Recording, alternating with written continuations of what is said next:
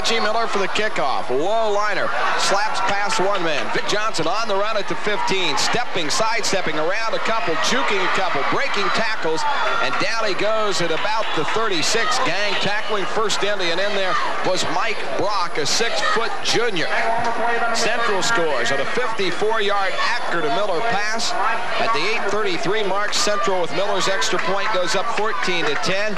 It was a 72-yard, 7-play drive at 3:27, including a gambling 4th down at a foot play at their own 38. And they rolled the dice and came up with a big one. They made it on 4th, and then they scored on 3rd and 4. Back into the football, touching the Generals' own 35. They were up 10-0 after 1. They haven't scored since. They've got some dangerous people out there. Tom Packer is the fullback. George the tailback. Handoff George, and he's around the right side, breaking tackles. Down the sidelines he goes into Central territory before going out of bounds at the 43-yard line. Packer, the fullback, injured on a block, but it's a pickup of 18 on the play. And George now has carried for 45 yards, 8 carries. Solid speed there. George around the right end, really turned the Jets down the sideline. 17 officially, stepped out at the 44. And again, Tom Packer, the fullback. Boy, he's small for a fullback. He's 175, but he's 5'5", so small as far as height. And he is limping off with an ankle injury, and they're going to carry him off. Farrell Ferris also injured the ankle. And you don't think head coaches don't do everything? Mike Elkin is over actually taping Farrell Ferris's ankle right now. The right ankle of Farrell getting taped up here so he can get back in the ball game. They need him on defense, too. He's a good linebacker. Right now, Hopkins is a backer. And I was trying to check the other one.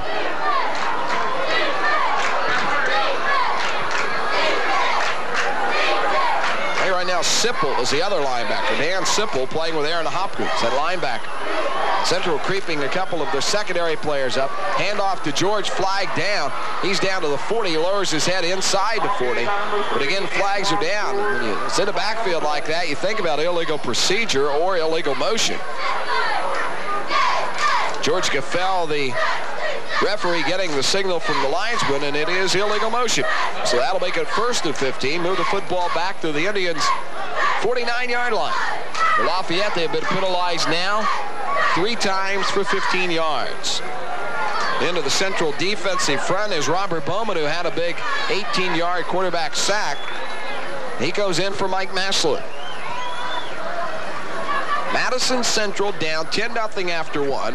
Scores on a 30-yard halfback pass to Steve Evans in the second, and on a 54-yard Acker to Miller pass over the middle. Reggie racing the last 35 or 40 yards after breaking away from the log jam of Lafayette defenders. 1st and 15, Generals back at their 49 of Central. Handoff, and not much there at all. Matter of fact, a loss. So they fake to the first man through. The quarterback go ahead and hold on to that football. He sure did. He faked the dive to the fullback, then to the wingback. And Martin carried the football, and the stop was made by Boggs. And we have Boggs down and injured. May have been hit in the stomach area, and looks like he had the wind knocked out of him. Loss of 2 on the play by the quarterback, Martin. Martin dropped that ball, Greg, and picked it back up for nothing. It was a mix-up in the backfield, I think. 2nd and 17 now. Clock underneath 7 minutes in the 3rd period. Central leading 14-10.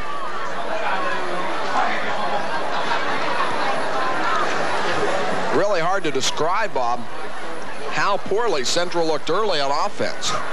And they really were in trouble of being way down. Fortunate they were down a couple of 3 touchdowns.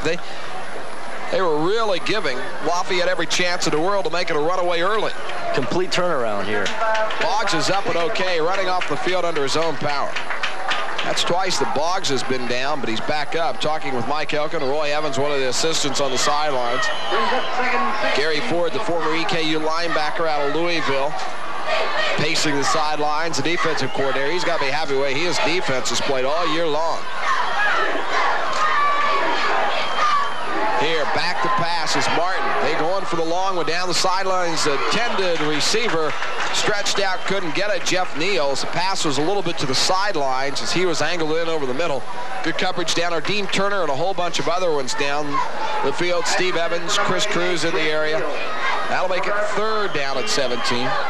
3 of 10 for 45 yards and 2 interceptions. Last week in the big 21-7 defeat of Corbin, Martin was 3 of 10 for 98 yards. 3rd down conversions, 33.3% with 2 of 6. And they face 3rd and long here, 3rd and 17. Central will throw the safety net on them here. Houchins, Cruz, and Evans ranging way back. And Antoine George running to the 45 of Central. And that is it. George picking up 6 on the play. He's now at the 50-yard mark on 9 carries. And it is still 4th and long, 4th and 11. See if Jeff Neal will drop back to punt here. Wouldn't think they would gamble. Acker leaving and teammate coming back out of the field. That is Robert Bowman again. And also another lineman coming back on, Terry Boggs. I think they may have been. Well, now Bowman coming back out and Boggs in. So Bowman just had to run out to the huddle and back out.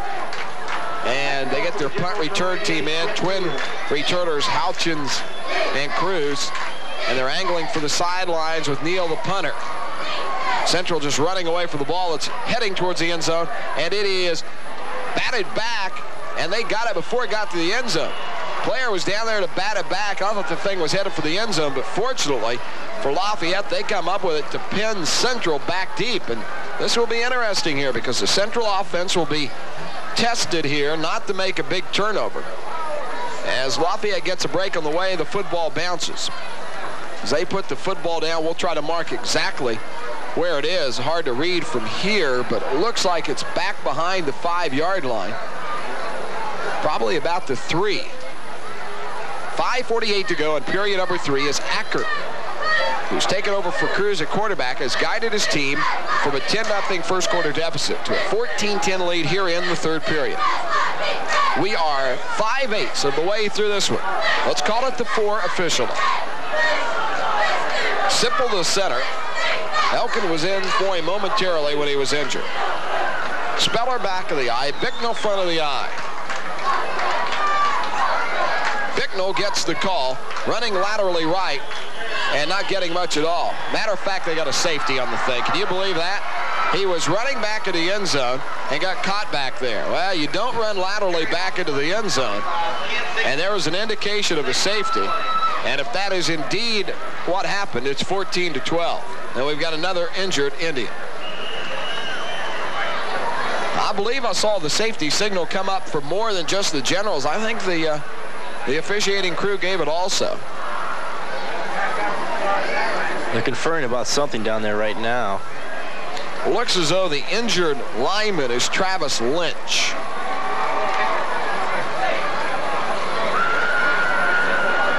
Boy, the Indians have been the players with the injuries tonight. We've had the news for Central fans is good. It was not a safety, even though a couple of officials indicated the old hands together over the head safety signal. They're going to say about the 1-foot line is where Bicknell was dropped. A loss of 3 for him. The football is back at the 1 at 2nd and 13. Central leads at 14-10. Clock is now back and clicking. Underneath 5.5 minutes of the game. Steve Evans wide out to the left as they go left to right. 2 tight ends, Dyer and Sean Evans. Acker, the quarterback. He's going to pass out of the end zone. Intended for Steve Evans. He angles in, and is it intercepted? It is. A scooting, sliding interception by, I believe, if I catch the number right, Jeff Neal. So Neal, a backup player in the secondary, anticipating the pass and getting it. And it's an interception at the 28. Let's call it the 27 officially. And so Lafayette, for the 4th time, has it deep in Central territory to begin a drive, and yet they've only come up with 10 points. Ball 1st and 10 on the 28. So that's the second interception thrown, or the first interception thrown. Third mistakes, and here is a driving hit and a fumble. Central, I don't know if they're going to say he gets the football or not. Oh, what a hit by Aaron Hopkins, the linebacker. No fumble. As they give it off to the running back, Antwain George. He is hit way back at the 33, a loss of 6 in the play. Or was he hit one-on-one? Wow. Madison Central's defense is setting the tempo right in Vic Johnson's face. Ooh, that one hurt. Ooh. Was that Johnson instead of George? That was Johnson. Johnson carried. Okay, I thought it was George, but it was Johnson. He's carried now 3 times, and he doesn't have any yardage. Here's a handoff.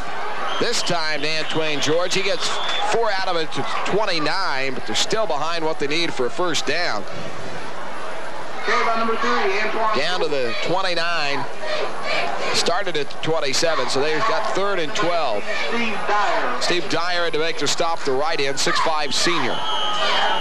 And we have a timeout for just a second to the officials. Antwain George needing his helmet and head strap worked on, chin strap. And George Gaffell, the referee, doing that for him. And now the clock running again. 14-10 your score. Central with a 54-yard Acker to Miller pass to go on top. And now 3rd and 12. Lafayette, as far as 3rd down conversions, 2 for 7.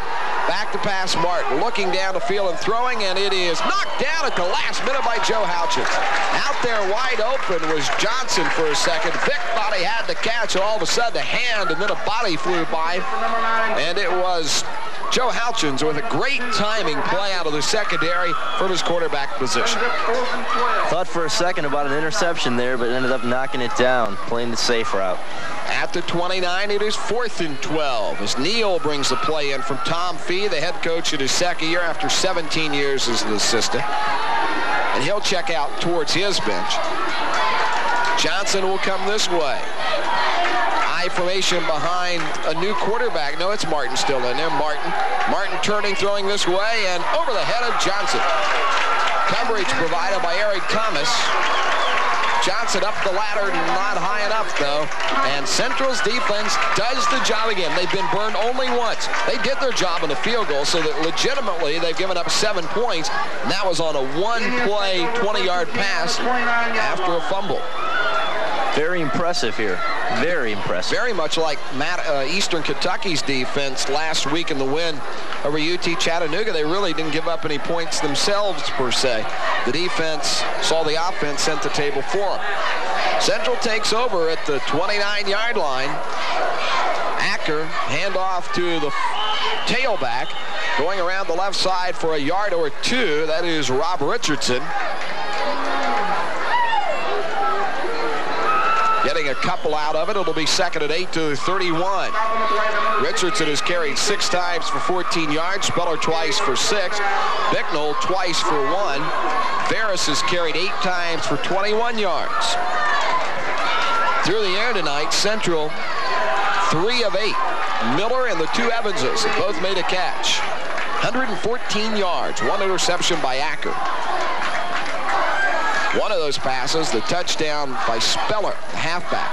Turn Acker to throw. He got Miller over the middle, who just jumps up and catches it with that good height. And it's out to the 47-yard line. First down, Indians. One of the Indians are fired up. They got their tails kicked by Madison High, and they're back to prove they're a much better football team than they showed over at Madison Memorial Field last week. 6'1" Miller showing his athletic ability on that catch there, jumping up over the defender and making the reception. 70 yards on 2 catches by Miller, that one for 16. First down, Indians at the 47. That is first down number 7 of the evening. 2:23 on the clock. 3rd period, 14-10 Central. Acker, the quarterback, handoff. Richardson coming around the right side, trying to outrun everybody. He's inside Lafayette territory and runs out of bounds at the 41. But Rob Richardson with a nice run there as he was able to turn the corner. He had good lead blocking out there. One of the blocks by Steve Dyer. I saw the other receivers out in the area also. Steve Evans, Reggie Miller. Let's give him to the 40 officially. Pick up on the play of 13 for Richardson. That's the best run of the night for Richardson. Matter of fact, he was at 14 yards. He's up to 27 now on 7 carries. Came in with 59 yards, 34 against Tate's Creek, 25 against Madison. Ball at the 40 in general territory. Central hoping to open up a lead. They're up by 4 now. Open up a margin. Acker late pitch. Speller catches it, drives forward. Helmet clashes with helmet down to the 38. As Brian Zonka had his helmet collide with Speller's. Speller with 8 yards rushing. Football to the 38. That'll make it 2nd down and 8. Lafayette hasn't been able to get anything going here in quarter number 3. At the end of the first half, they took over at their own 35 and at Central's 27, and they have come up empty-handed. Central's defense superb tonight. 2nd down and 8 at the 38 of the Generals. Clock at 2 minutes to go. Acker looking, throwing as he's hit, and it's over the head of Miller. He was under strong pressure. Good rush there by John Rogers, the left tackle, 5'8" senior. Well, John Rogers, a good name, huh? Former Heisman Trophy winner. Out of South Carolina. Who was he still play with the Saints? Redskins. That's George Rogers. Redskins. Yeah, who's John Rogers? He played for Nebraska? Yeah, that's right. Yeah, George Rogers. That was a guy from South Carolina. 3rd down 8. 38-yard line of Lafayette. Acker has an eye behind him. One of the linebackers shooting the gaps. Play action. He's hit from behind and dropped. They faked the handoff, and somebody didn't catch a block because David Biroshik from the defensive end was unblocked, and Acker, all of a sudden, unknowing, found Biroshik crunching him from the backside. Acker up and okay, but he loses 7 yards back to the 45, and the Indians will have to punt. Somebody missed one right there, missed a block. Brings up 4th and 15 from the 45-yard line. Acker has lost 14 yards on 5 carries tonight. But he has come off the bench to take over for Cruz and get the team moving. Simple to toss the football back to Evans and whistles delay of game. Central a little unsure on getting that punting team out on the field. Those are mistakes you can get corrected. A little mix up there, and so they'll march the football back to the midfield stripe. Shawnee's Duncork one here. 44, 20, and 45, the punts tonight. If you average that out, it comes to, what we say, about 36 yards or so, 36.3. Came in averaging 38. Everything good, and a short kick.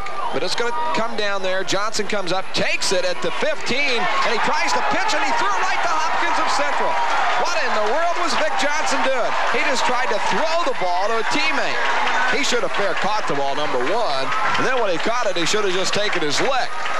Johnson hurts the Lafayette cause as he just tossed the ball. It wasn't a fumble as much as a toss to Hopkins. Aaron Hopkins with a pigskin. Well, 4 big mistakes by Lafayette. Let's take advantage of those mistakes. Well, they should here. They've got it to 14. Lafayette, with 52 seconds to go, has to turn right back around and go on defense. Acker, long count. Handoff, flags down to Richardson. I believe somebody on the right side of the line moved. Thought I saw something from the right side of the line move, and that is what it is. Illegal procedure, or motion, I should say. So the Indians will march back to 1st and 15 now, back at the 19-yard line. With that 5-yard penalty, Central now up to 6 penalties, 27 yards. Lafayette has been penalized 3 for 15. Central in the quarter has had the football at its own 28, its own 4, its own 29. Lafayette has had it at the 35 and then the 27 of Central. Yet Central has outscored in this quarter 7-0 for a 14-10 lead. And now gets a football at the 14 of Lafayette. The penalty makes it 1st and 10 at the 19. 1st and 15, really. Bignell front of the eye. Richardson back. And Acker the quarterback. Play action. Rolls around the left side. Keeps it. Hit. Down. No gain. Right there at the middle of the plyo is Ton Snyder, the linebacker.